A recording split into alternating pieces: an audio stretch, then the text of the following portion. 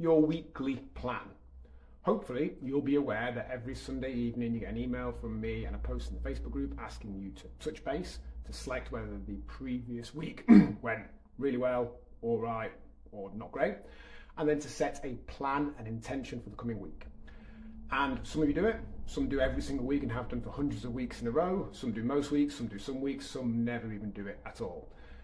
And there is a pretty direct correlation between those that do and how long they stay and the results that they get. Me, the weekly Rise Plan post in the Facebook group, the success post there, and look at the names that are regularly on both of those posts. Look at the success stories that I put on the main page.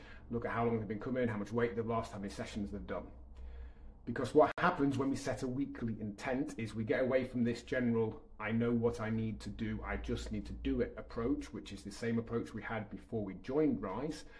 And we get to the point where we set a specific intention for the coming week that takes into account the challenges, what we've got on, what we're able to do, and crystallizes in our head an actual plan. And when we're going to do those things, what steps need to be taken to make them happen. And because we know that I will check in at the end of the week, we are, to a reasonable degree at least, accountable to that. And again, setting that specific plan, knowing you'll be checked in on it, doesn't automatically mean it'll happen. But from my experience, we'll do more than, again, just bowling into the week, telling ourselves, I just need to do it, because on average, that goes the same way as it did before.